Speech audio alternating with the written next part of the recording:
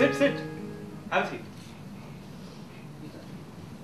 This is my colleague from the housekeeping department, Mr. James. Good morning, sir. And I am Srinivasan.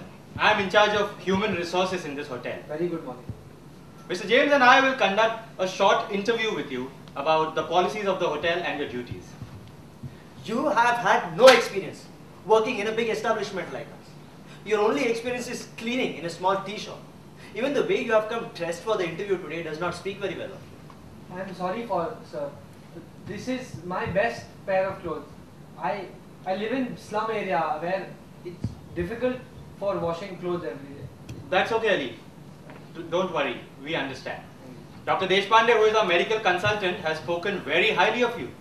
So we are prepared to give you a chance.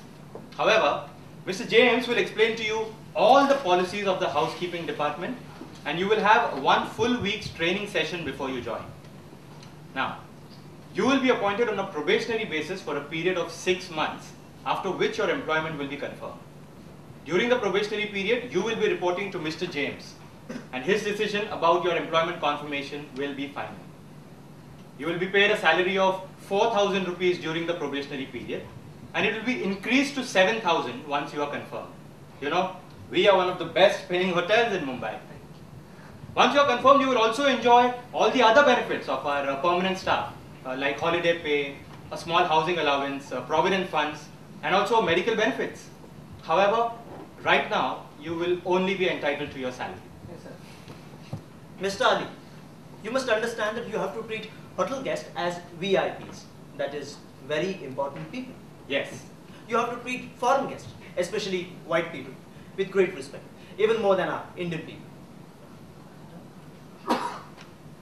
What Mr. James means to say is that white people tend to be a little more irritable because they are away from their country, in a hot place, in a foreign country. So you must treat them with care. However, you must treat all guests equally, whether they are white, black or Indian. You should not show any extra respect to white people just because of their color.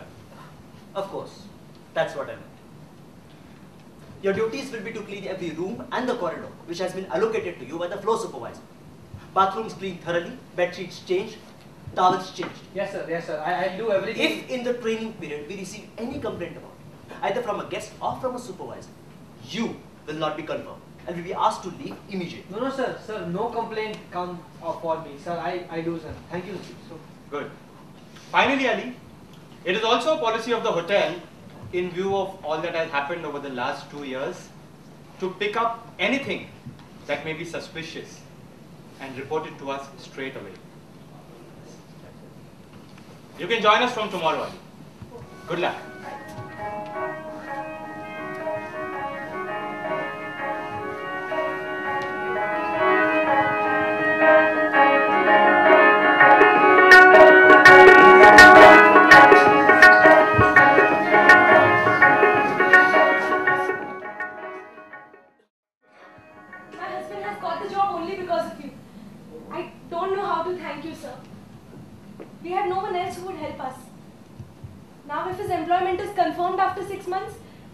We'll buy a small room somewhere and move away from this slum.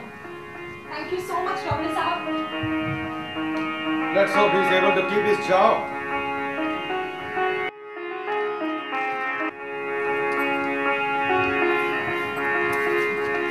Ma? How many times have I told you not to bring this Muslim boy here? You may be married to him, but as far as we are concerned, you are dead to us. Ma, I don't understand why you're behaving like this. Especially with Ali when he's been so good to you two and me. Even knowing about my disabled leg and other problems, he agreed to marry me. If you had to get me married to someone else, you would have to pay a dowry of at least 10 lakh rupees. Where would you have found that money? It would have been better if you remained single than to marry to this Muslim. Muslim? Do you know something? He prays more to Siddhivinayak and other Hindu gods than you do. He doesn't see the difference between Hindu gods and Allah. He's taught me so much in the past few months that I've been with him. Just because he respects your feelings, he does not even enter the Siddhivinayak temple, but prays from outside. He gave up eating meat for my sake, and not once did he ask me to go to the mosque. Ma, how can you be so cruel to a person who respects India and Hinduism so much? To hell with your respect! How many times have I told you not to come here again? Now that you have married him, you are no longer a member of this family, understand? Get out! No doubt!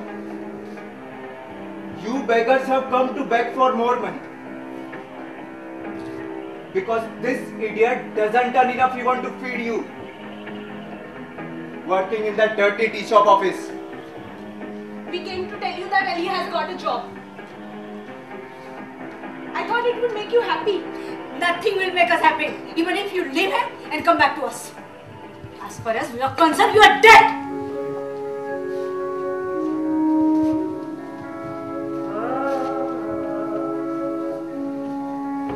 We came to tell you that Ali will be getting 4,000 rupees at the hotel.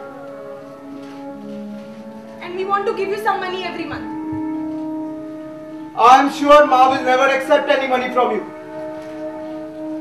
Now that he has married my sister, I will come and get it from you. If I need anything from time to time.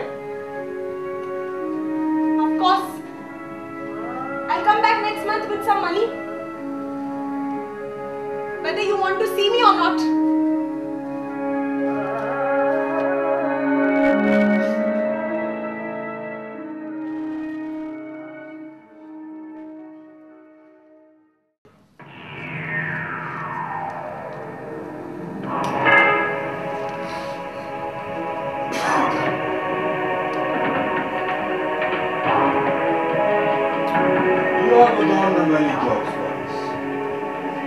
But this is the biggest of them all. We want to create a major flare in Mumbai in as much as civil disorder as you see. With people fighting each other, suspicious of each other, like in good old British days. Our aim is to set Hindus against Muslims and destroy a major religious sector. Which one? Wait, I will tell you. I am the boss. On the day when there will be thousands of worshippers, you must dress like an Indian devotee and go into the temple. You will carry the device.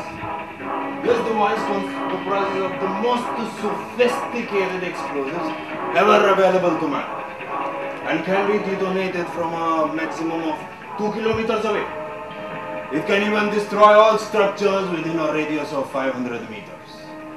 It is not even picked up by X-rays or electronic machines. How is that possible?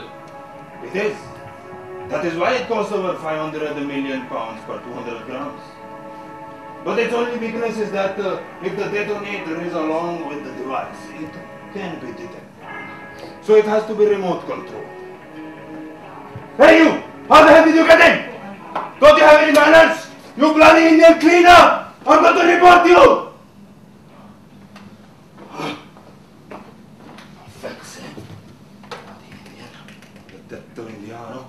But, sir, we are also Indians. But you are not the Hindus or Muslims Indian. You are our people. Your loyalty is only to us. We control India economically and politically today, no matter what the foolish Indian may think. Why do you hate India so much? You want to know why? I will tell you why.